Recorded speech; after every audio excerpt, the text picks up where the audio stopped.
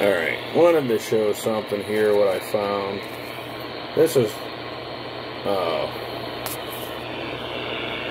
our standby channel. That's regular channel 19. We're on lower sideband, but still AM. It's just a constant hum. That's my channel on AM. And it's off the peg, as you can see. Regular channel 19 for CB. Okay, I'm going to show you something real quick. Hang tight. I traced it down to this light. That's an LED floodlight.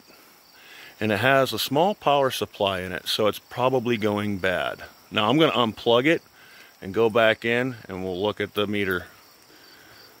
Alright, it's off. Now let's go check out the meter. Okay, this is regular channel 19 on CB. My channel. See the difference? Regular 19 on regular CB. You're going to have a little bit of static because it's a channel more used, so there's more background. But yeah, that's what I found. You know, along with the something with the internet power cord, it drops it a little bit, just a hair. But I got some ferrite beads coming to clip onto the cables, and hopefully that eliminates the router noise. And yeah, I've been just trying to track down this RF noise, and well, I found it because it was a coincidence. Now that's atmospheric disturbance. That's lightning or something way out there.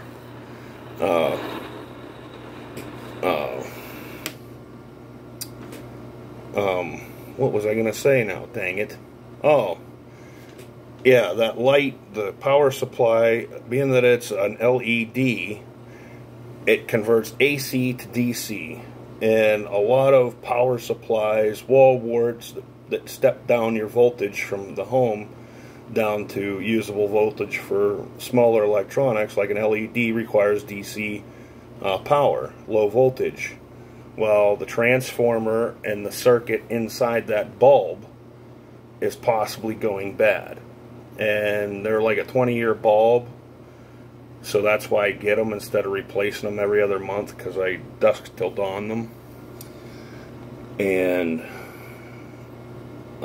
I got to replace the bulb. But hopefully I'll see if 1 or 2 ferrite clip-on beads will help with the RFI coming from it. So that's how I track down things.